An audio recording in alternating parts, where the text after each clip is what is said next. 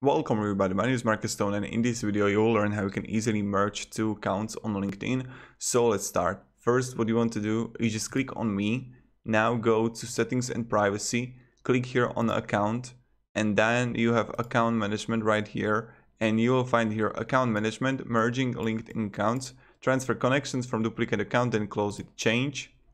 And now here's the account you're signing into now. You'll keep this account and the connections from the duplicate will be moved to this one. And then what you want to do is to enter email address and password of the duplicate account and submit. Of course, I have only one account. This is just to showcase how you can do it on LinkedIn. And you just write here your email and then password and you got it. Quite simple, quite fast, quite easy. So that's kind of it. Thank you very much everybody for watching. If you have any questions, just ask and I'm really happy to help you. So that's kind of it. Thank you. Have a great day and see ya. Goodbye.